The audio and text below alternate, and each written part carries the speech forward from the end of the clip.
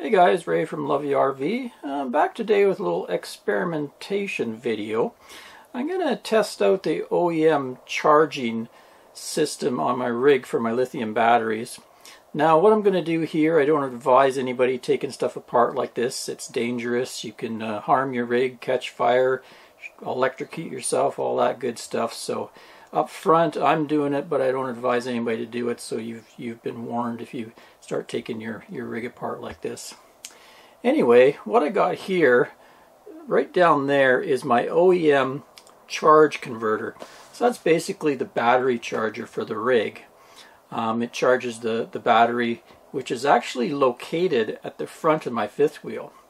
This charger is actually located underneath my stove, sort of towards the rear of the rig. So the cabling that goes from this charger out to my batteries runs, I would estimate, anywhere from 25 to 30 feet. And it's not the most heavy gauge cable. If you look down, I'll just zoom in here. It's that black cable there. I think maybe it's a 6 gauge. What happens because of that is you get quite a bit of voltage drop across that by the time it gets to the batteries. So this is supposed to be a smart charger. It's a multiple stage charger designed for lead acid batteries. And a lead acid battery usually charges in multiple phases. At first it will take a lot of electricity or current amperage in its initial phase they call the bulk phase. And chargers like this are supposed to be able to provide 14.4 volts in that phase. After that, the battery starts to accept less current and goes into an absorption phase, and it switches to about 13.6 volts. And then it starts, at the end it goes to a float stage and you get about 13.2 volts. So overall though, this charger, I rarely saw it in bulk phase where it would provide all of its current. It's a 55 amp charger, but I rarely ever saw anywhere near that. Usually I would measure the voltage at 13.6, and I would be getting anywhere from 10 to 25 amps of charge out of it. So that's adequate usually for just a single battery in most RVs. That's sort of what they're designed for. But when you start to install larger battery banks, like when I switched to 4 big golf cart batteries, it became kind of very inadequate. And that's what led me to install this InteliPower charger. Now, because I was going to be using it off-grid, I installed this InteliPower charger up by my battery bank, so it was very close. Then I wouldn't have that long cable for the power to go through, and I wouldn't get voltage drop. So this performed really well, and I would be able to get a pretty good charge through it. And I ended up, for convenience, putting a receptacle at the front of the rig so I could just plug my generator straight into it.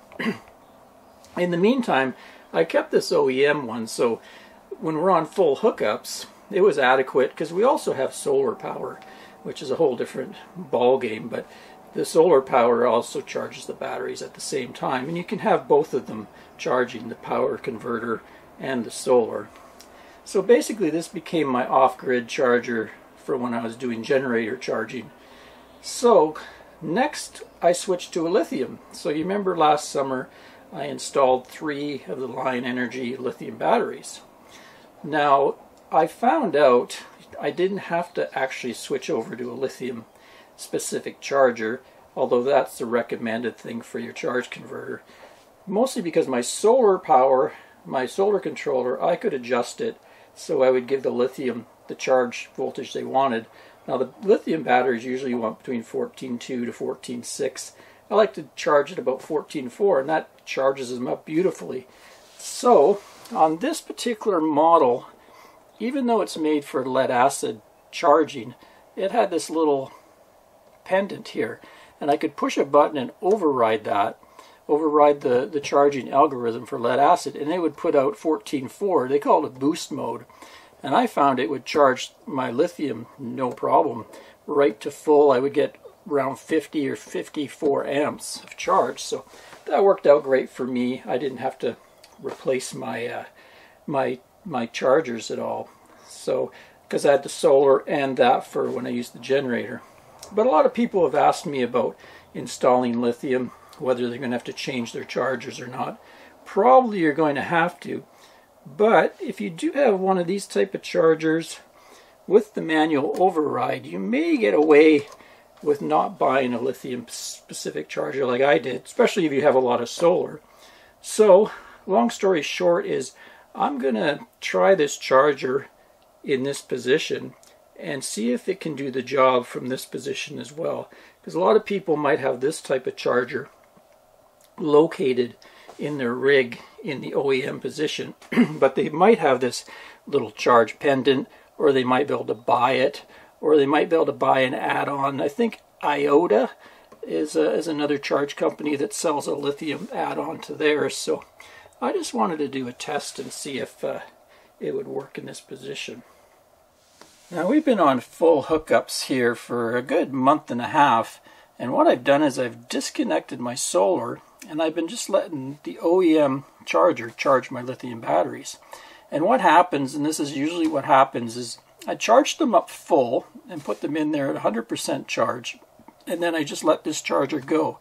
And it actually, the charge capacity, they drop down to around 59% capacity, and they've held like that for weeks.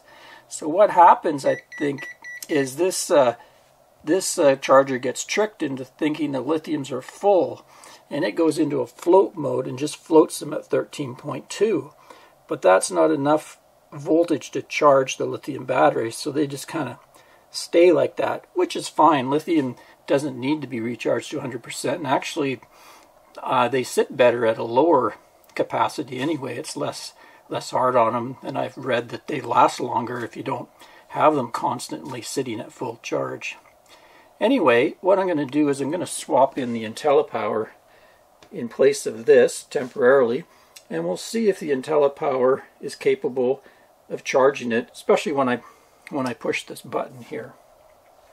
So let's put this back in, and I'll temporarily wire in the InteliPower. Right now you can see we're not putting out any current at all. Even though the batteries are at 59% capacity, they're not charging at all. They're just sitting in trickle float mode. Okay, so I've disabled the OEM charge converter by just turning off the breaker that supplies the AC power to it. And I've gone and spliced in the InteliPower charge converter. Now I'm just going to plug its AC in. I've got a voltage of 13.13, no current, of course, because nothing's charging. So we'll plug that in. There we go. Voltage has come up to 13.6, and it's actually charging. So 17.5 amps are now being charged. And that's just the difference between this quality charge converter versus the OEM one. The OEM one is a WFCO 8955, I think. It's supposed to be a 55 amp charger. This is a 60 amp charger. I think it's a PD9260. So we're getting around 17 amps of charge. Let's hit the boost. So this will override the lead acid charging algorithm, and it'll just give it a constant boost voltage. There we go. I could hear it speed up.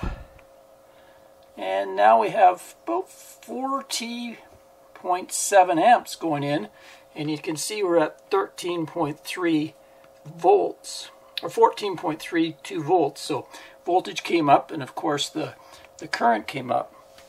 Now the position that I put that charger in the front battery bay, I don't have that very long cable where I would lose some power through that.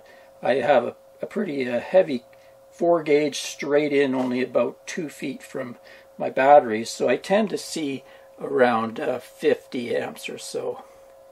So what I'm going to do is let that charge and see if it'll bring it back to a full capacity, which will be interesting for folks. So the battery's up to 73% capacity now. We've been at 13.6 at the battery. It's still 14.3 at the charger. And it's been pretty steady, right around 32 amps, pretty solid there. So I'll continue on, see if we can get up to 100%. Okay, after about 5 hours, the voltage is starting to go up now, 14.4, and my current is down to 20 amps. Let's just go check the trimetric, see what we're at. Yeah, we're showing 100% charge. 13.9.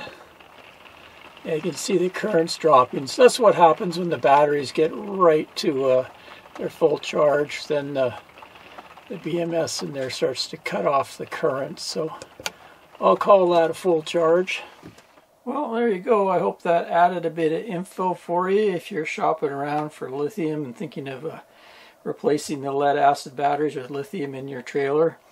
You can see the OEM charger is probably not going to do a very good job. In my experience, it's going to only partially charge your batteries. Now, of course, if you're getting lithium batteries, you usually also have solar, and the solar is going to be set so that it can charge it. And the OEM charge converter, you know, the one tucked in there, is just kind of augment it.